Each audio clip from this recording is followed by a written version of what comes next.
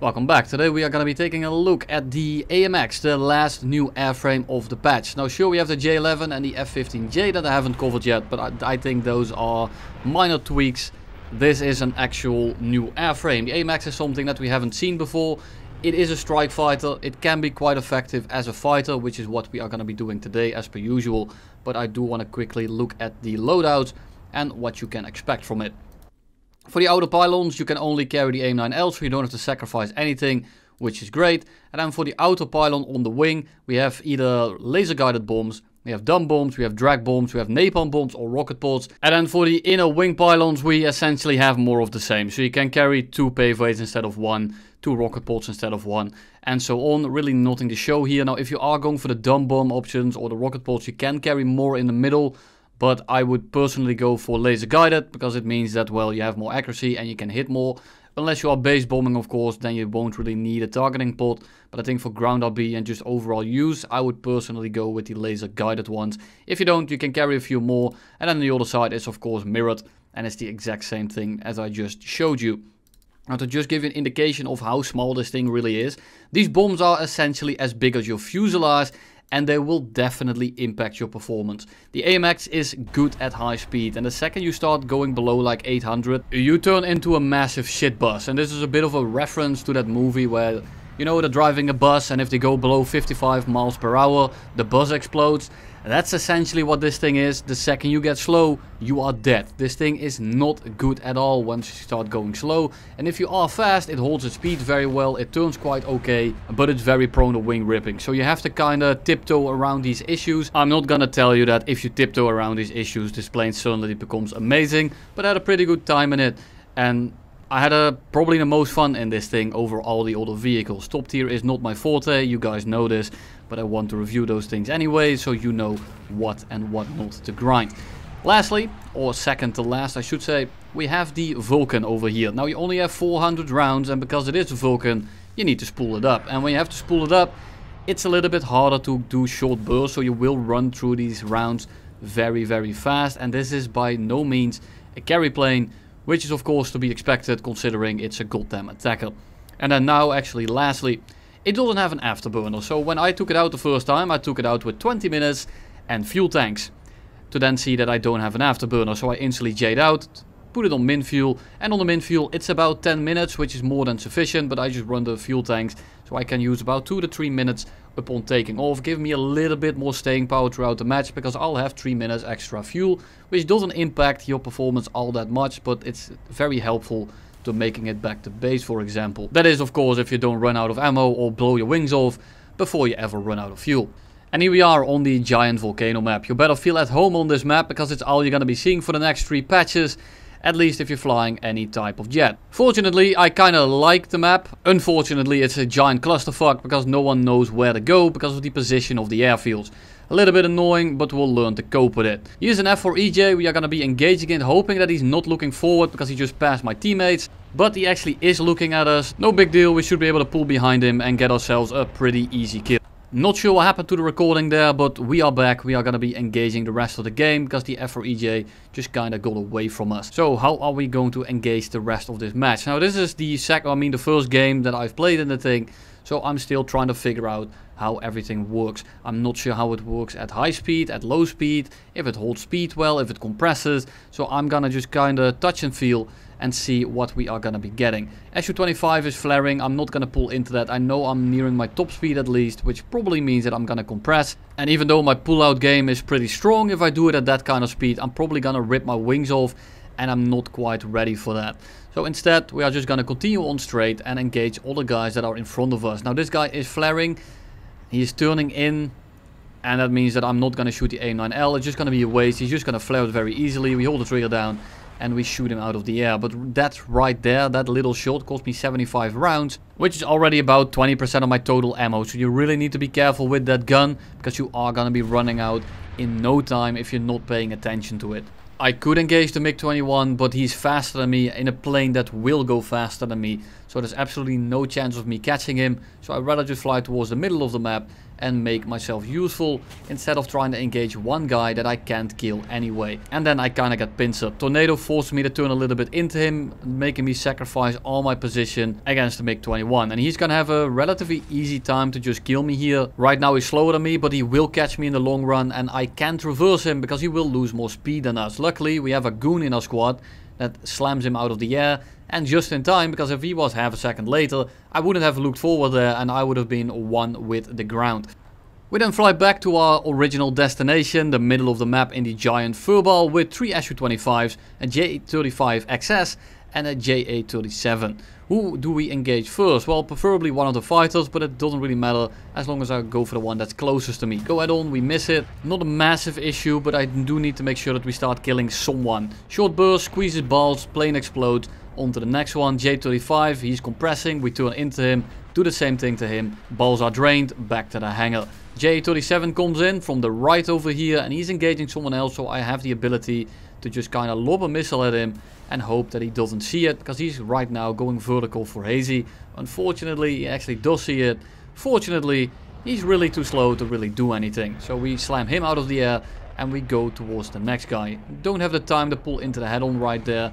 I'm going slow enough to the point where I can dodge them rather freely, but I need to be careful that I don't go too much slower, because right here you're gonna see it. I'm going a little bit slow and I instantly turn into a fucking bus. This thing just starts falling out of the air and it's basically impossible to keep your flight performance up. Now, I'm not gonna be shooting a missile at this guy, really no use to do so, but he's dead. He's crit, shoot another burst, set him on fire, flat spin directly into a tree. Game over, on to the next one, and we have again an AJ-37 as well as a J-35 XS, and you're gonna see a lot of these planes. Why, you might ask? Well, the Gripen just got added, so everyone is flying this thing. Compressed a little bit, not really able to pull into the shot. They're just gonna fly away from me, which is perfect because I'm about to be engaged by an FG-1, and the FG-1 has a lot more power than us. However, because we hold our energy so well at high speed, we are able to actually contest him and stay with him for the most part. Now, we don't want this to go super prolonged, but we should have the position to just kind of sit on his ass here. So I lock him up, no real use to shoot it right now. Shoot a short burst, we managed to crit him. And I'm just gonna missile him because I have a teammate right here to, of course, lick up my kill because I damaged him. He's flaring all over the place, missile flops all over the place. Doesn't matter, hits it anyway because he didn't cut his afterburner. Would you look at that, it's another match on the volcano map. You're gonna be seeing a lot of this map, people. I warned you, I wasn't kidding. So we are gonna dive on the J-35. Kinda just praying that he doesn't see us. I'm diving on him, I'm turning after him. He's turning away from us. I thought I wasn't gonna have a shot. But then he pulls back in and he's gonna give me a very free one. However, we miss it. We shoot a little bit too high. I'm not gonna contest that. I'm reaching the speed range where I just kinda die. And I'm also getting engaged by a Viggen now. So I'm just gonna leave him be. Engage the Viggen instead, but the Viggen also doesn't want to smoke and he simply runs away. J-35 coming back, which is kind of rough. I don't want to fight this guy right now. I don't have the speed to do so. And he just has a much better airframe. J-37 pulls back in, but at this kind of speed, yeah, I ain't missing that. Back to the hangar you go, and the J-35 does as well. We are free now to kind of do whatever we want, but we need to make sure that we actually don't get engaged from above. Or some guy that's much faster than us, because right now we aren't that fast. And I see a Harrier, and it's a Harrier that has flares, but I'm hoping that he's not paying attention to me. However, he is. So we are gonna try to get behind him, see if we can maybe get a missile off, get it to track. He is flaring, but it's a close range shot against the Harrier, which is pretty hot. And luckily the missile thinks so too, and he gives him a kiss right on his bumhole. Then for the last game we have a J-7E, and I really want that thing to be dead. The J-7E is a very dangerous plane, especially if you are playing something like this, because he just rinses you in every regard. So I think to myself, I'll shoot a missile off, get like a sneaky kill, but he starts flaring, he shoots a missile off, my missile doesn't track, but I'm still on him. We can catch him because I'm together with an F5. So I'm thinking about killing him right here to make sure that we can alleviate the end game problem of having to deal with a J-7E.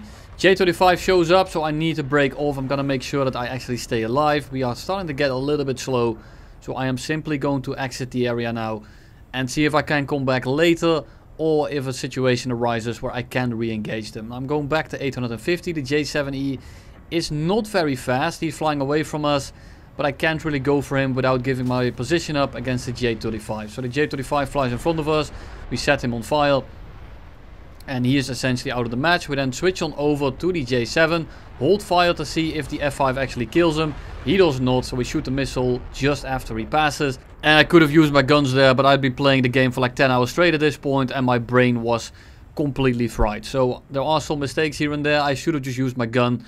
But you know, a missile is much more ammo conservative if you know it's 100% going to hit. The J35 that's on fire without an engine of course gets stolen, and I notice that the F5C is Dutch, so I welcome him with our Dutch tradition of calling him a dog with all types of diseases. The Dutch culture is such a warm and welcoming one. It's honestly just beautiful to watch. So we have some guys in front of us. We have an A5C, a J35A which doesn't have flares, and a J35XS which has a very little amount. But we don't have any missiles left, so that's really not gonna come into play at all. I'm gonna engage the J35XS first. I'm gonna try to kind of sneak onto him. Maybe I can get an easy shot off if he isn't paying attention. He's just too fast. I try to get a shot off, we don't manage to hit it, but then he starts pulling in. And now I can actually pull in, and we just take his wing clean off. Do want to make sure that he doesn't kind of turn in and shoot all the missiles off, but he bails out. And we are completely fine now. We have a J35XS in orbit, and then the other two guys that I mentioned earlier. And it is going to turn into a little bit of a furball. Now you do see a lot of blue names around us, but those are actually quite far away. So the fight here is actually pretty equal. It's about 3v3. However, I'm in an attacker, and they have 3 pretty good planes here. So I do want to be careful. I'm going to firstly engage the J35 because he is actually presenting a bit of a head-on. Shoot the rounds off, don't actually manage to hit him. And I want to be careful here because I can't contest any of these planes in a fair fight. So I'm trying to make sure that I come in from good angles and I position myself in a way that I can defend as well as attack at the same time. Now I am feeling extra petty because of what he did earlier. So I'm trying to let him die in some way without costing me the game. Unfortunately, as of right now, I kind of have to help him out. So we are going to try to end up pulling in behind the J35. We don't get the shot quite yet right here. And then I notice the A5C coming in, and I'm just going to use him as bait. I'm going to dive out, I'm going to go underneath him, and now I'm on the 6 of both of them. And then I have 2 guys pretty slow in front of me. I'm going to hope that the A5 and the J35 commit to this fight, so that he both dies and that I get 2 easy kills. A5 breaks off, other J35 comes in full speed. We crit the first one, but he's still on the 6. A5 turns around instantly, so I'm going to use the ground here to dodge both of them at the same time. And, well, what can you say? Disease dogs don't live that long. So we are going to break off, get a little bit of separation here to get away from the other 2 guys. But at this kind of speed, I am never going to be reversing a J35. I'm going to need some help from my goon Hazy here, who is coming in and makes it rather close. I think it just flew through like 7 trees, but hey, he scared the J35, he survived. All good in my book. The J35 in the background is severely crit. Probably killed a fuel tank or something. I'm not sure, but he is not looking very hot. He's probably going to end up crashing relatively soon here. And the other J35 is so busy going for Hazy that, well, I might be able to just kind of pull underneath him and shoot him down. I don't want to pull too hard because I want to try and keep my speed. It's both to get a little bit closer to him, and secondly to have a bit of a safety net if he sees me last second and he tries to go head on, for example, that I do have the ability to at least somewhat dodge him. At this point he is too focused, he's too slow, and he is too close to this gun to not get sent back to the hangar. And that's all I have for you today. Thank you all for watching, and you'll see me in the next one.